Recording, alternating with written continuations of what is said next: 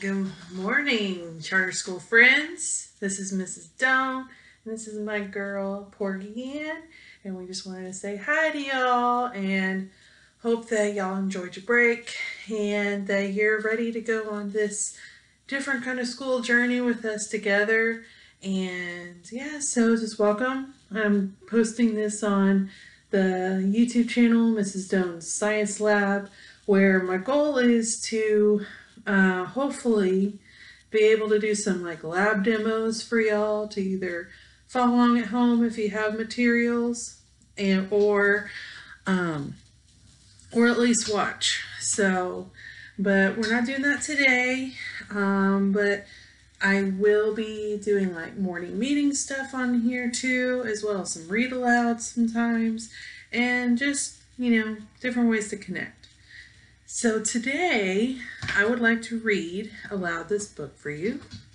It's called Skippy-John Jones. I'm sure a lot of y'all have already read this book. I've heard it before.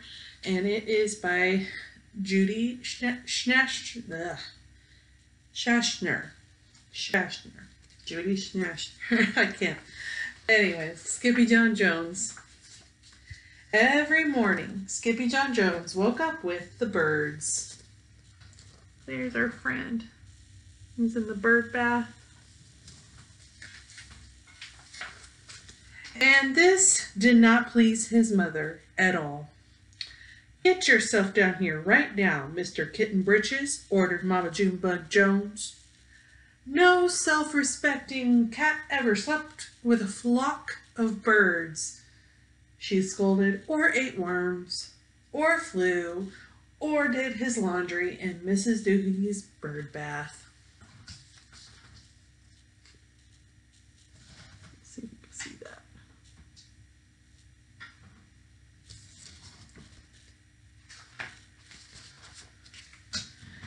The lecture went on and on as usual. "You've got to do some serious thinking before you leave this room, Mr. Fuzzy Pants," said his mother, "about just what it means to be a cat. Not a bird, not a mouse, or a grouse, not a moose or a goose, not a rat or a bat. You need to think about just what it means to be a Siamese cat. And stay out of your closet," she added, closing the bedroom door. I wonder why does his mom not want him to go in his closet? Wonder if we're going to find out. Well, once he was alone, Skippy-John Jones began to bounce and bounce and bounce on his big boy bed. "Oh, I'm Skippy-John Jones, and I bounce on my bed, and once or 6 times I land on my head." On his way down to earth from a gigantic big bounce, Skippy-John Jones shot past his bedroom mirror. "Holy guacamole!" exclaimed Skippy-John Jones. "What was that?" What do you think he saw?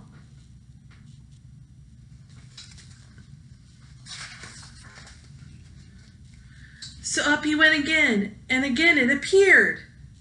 Then, using his very best Spanish accent, he said, "My ears are too big for my head. My head is too big for my body. I am not a Siamese cat. I am a Chihuahua." Back on land, Skippy-John Jones climbed into his toy box and rifled through some of his old junk. After he put on his mask and sword and climbed onto his mouse, Skippy-John Jones began to sing in a muy soft voice. "My name is Skippito Fresquito, prefiero not a single bandito. My manners are mellow and sweet like the jello. I get the job done, yes indeedo." So you want to sing that along with Skippito? "My name is Skippito Fresquito, I fear not a single bandito. My manners are mellow and sweet like the jello. I get the job, yes, yes, oh indeed, oh."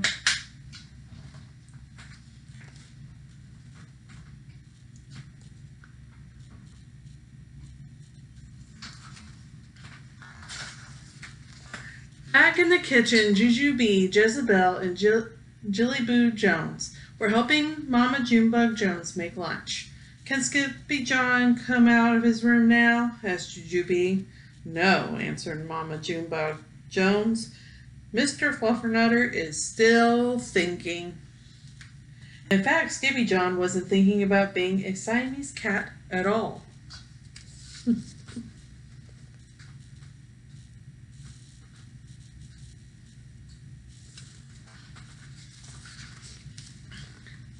With a walk into his closet, his thoughts took him down a lonesome desert road far, far away in old Mexico.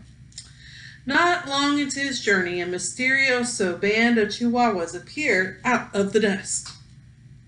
"Ay caramba! Who goes there?" asked Skippy John Jones. "We go by the name of Los Chimichangos," growled Don Diego, the biggest of the small ones. "Who are you?" "I'm Skipito, or I am El Skipito, the greatest sword fighter," said Skippy John Jones. Then the smallest of the small ones spoke up. "Why the mosquito, dude?" asked Poquito Tito. "I go incognito," said Skipito. "Do you like rice and beans?" asked Pintolito. "See, I love mice and beans," said Skipito. Mice and beans? I'm pretty sure they said rice and beans, right? "Well, he might be the dog of our dreams," whispered Rosalita. "Perhaps," said Tia Mia, "if he knows the secret password." Charter school friends, what do you think that this password is that he's going to have to say? What do you think about that? Let's see if you're right. Leaning toward Don Diego, El Skipito half sneezed, half spoke the secret word into the Chihuahua's very large ear. "Ah, Chupichu!" "Bless you," said Don Diego. "Gracias," said Skipito. Then it is true," declared Don Diego. Yippee, yippito! It is the end of Alfredo Bazito. Skipito is here. We have nothing to fear. Adios to the bad Bumblebito." And all the Chihuahuas went crazy loco. Loco actually means crazy in Spanish.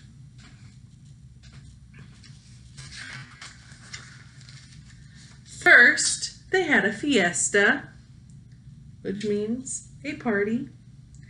Then they took a siesta, which is a nap.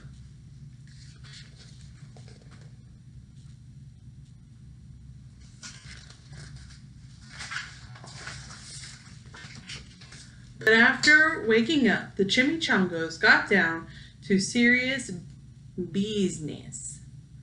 Using his paw, Don Diego drew a picture in the sand of the great Bumblebito for Skipito to see.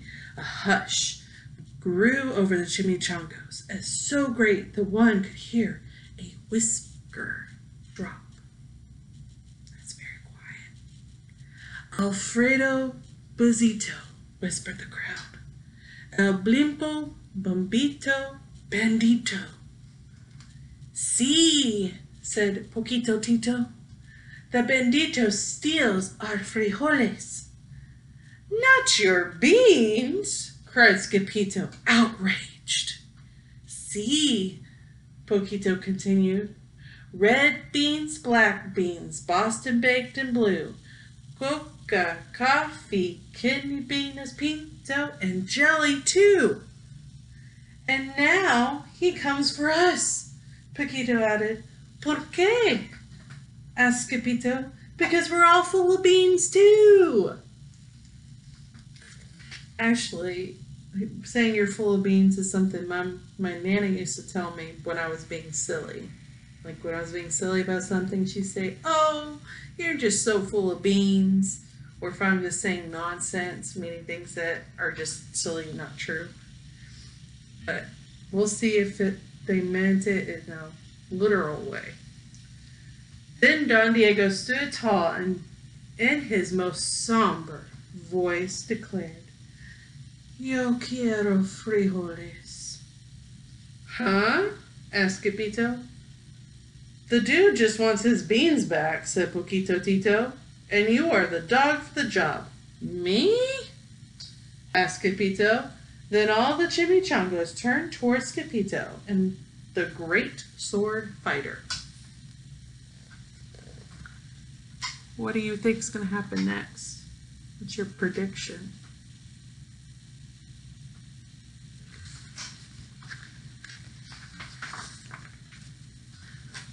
But poor Scipito had no time for a plan because in the blink of an eye, a gigantic shadow darkened the landscape.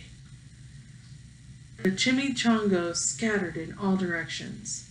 Vamos, Scipito, or it is you the bendito will eato, they cried. Scipito stood his ground, but his legs shimmied and shook like the jello and his teeth chattered like the castanets. That means they're like, if you're really scared or you're really cold. Then, in a muy, muy soft voice, he said, My name is Scipito Fresquito. I fear not a single bandito. But Alfredo Bezito flew straight for Scipito until the bean-eating bandito hovered only inches away from the great sword fighter's face. So they're like about this close. Only frijoles! Cried Scipito as he thrust his sword into the air.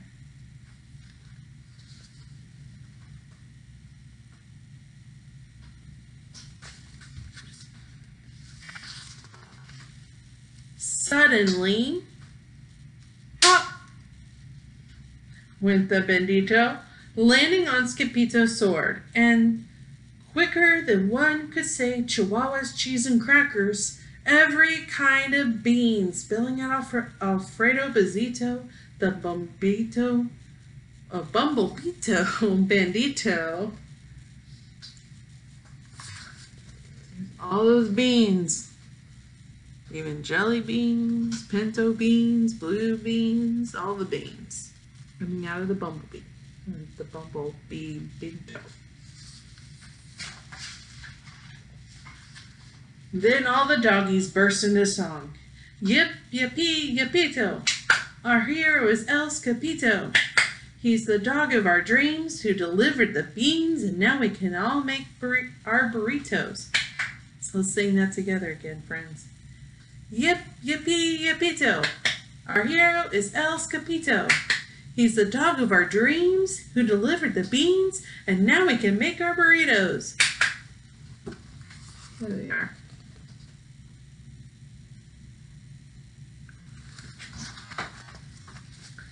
But back at home, there was such a ruckus coming from Skippy John's room that Mama Junebug Jones and the girls just had to find out what was going on. They raced down the hall to the kitty boy's room. Panguito, Crashito, Papito, Scipito! Just in time to see Skippy John's closet exploding. Look at all that stuff. I bet Mama Junebug Jones is going to make him clean it up. Yeah, gotta clean up after yourselves. Then out flew Candy, beanbag doggies, and the kitty boy with his birthday piñata on his head. Skippy John Jones, everyone cried. Hola muchachas, he said in a muy, muy soft voice. So he would say it like this. Hola muchachas.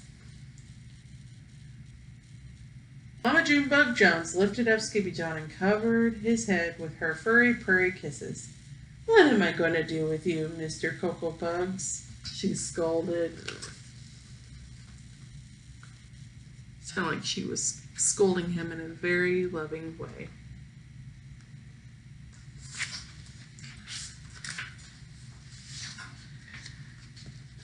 That night, when he was supposed to be going to sleep, Skippy John began to bounce and bounce on his big boy bed. Oh, I am Skippy John Jones, with a mind of my own, and I'll bounce on my bed for hours. I know I am a cat, but forget about that. Say good night, Skippy John Jones, called his mama. Buenas noches, mi amigos, said Skippy John Jones. And with that, my charter school friends, I say adios to you too. So let's sing our goodbye song. So long, farewell to you, my friend. Goodbye for now, until we meet again. I said so long, farewell to you, my friend. Goodbye for now, until we meet again. Yeah, ba da ba ba. Bye, guys.